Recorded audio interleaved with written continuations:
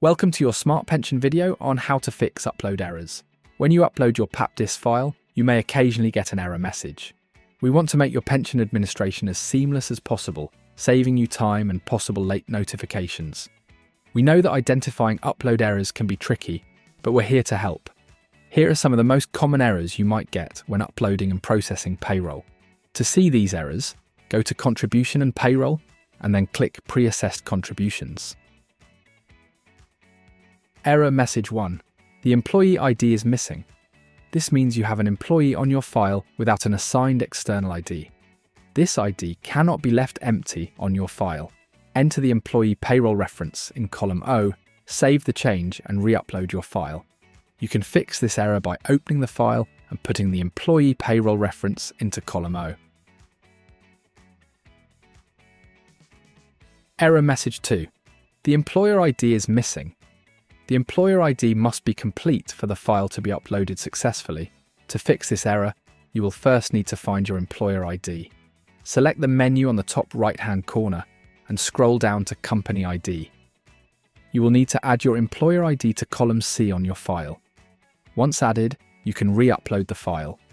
To stop this error happening in the future, you can add your employer ID in your payroll software so your files are pre-populated. Error Message 3. Address 2 is missing. If you get this error message, it means that the address line 2 on your file, column T, is empty. Address lines 1 and 2 must be complete, but lines 3 and 4 can be empty. To fix this error, open your file and check to see if column T is populated. If not, update the file. Once you've done this, you can re-upload your file. To prevent this error happening in the future, you should check the employee's address in your payroll software and update so lines 1 and 2 are populated. Error Message 4. This email address is already linked to an employee.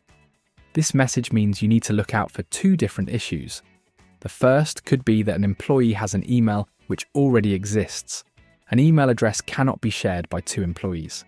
To check employee email addresses, go to Menu, Scheme Setup, Employees and then View Employee List.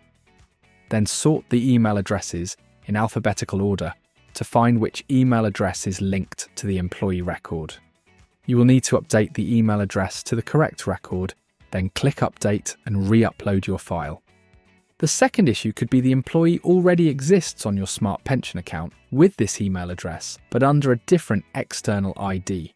To fix this, check the employee's external ID and email address on Smart Pension match your file. Once you've done this, you can re-upload your file. Remember, if an employee has left employment and returned to work, you will need to remove their national insurance number and email address from their original record. Don't forget to add an exit date and reason to the original employee record. Error Message 5. Pay period is not consecutive. If you get this error message, it means the pay period you're uploading is not the next expected pay period following your last contribution. The date displayed at the end of the error indicates the expected pay period. The pay period start date must be 1 day after the end of the previous pay period. To check a contribution for an employee, go to Menu, Contribution and Payroll, Contributions. The most recent submissions will be at the top of your list. To check an employee, you can use the filter option at the top right-hand side. Once you've confirmed the last pay period on your account for this employee, you can then upload the next expected period.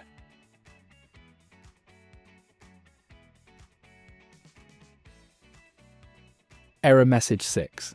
Assessment code for employees. The assessment and event codes are used to determine the scheme status of a member and the enrolment type.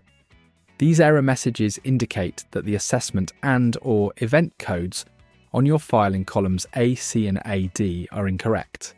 This usually happens when there is an invalid combination of assessment and event codes, or if you have contributions on your file for an employee who is not enrolled into the scheme.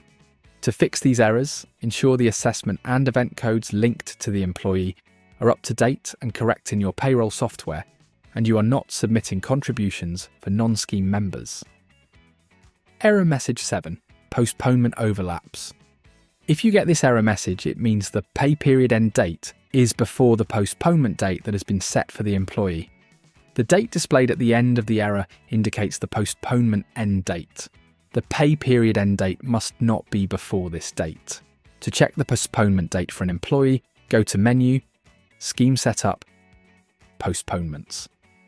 To fix the error, either delete the postponement record if it has been added incorrectly, or remove the assessment code from the file if the contributions are 0.00, or update the event code on the file to 2 if the employee has opted in during their postponement. In each case, you will need to re-upload the file once you have made the corrections.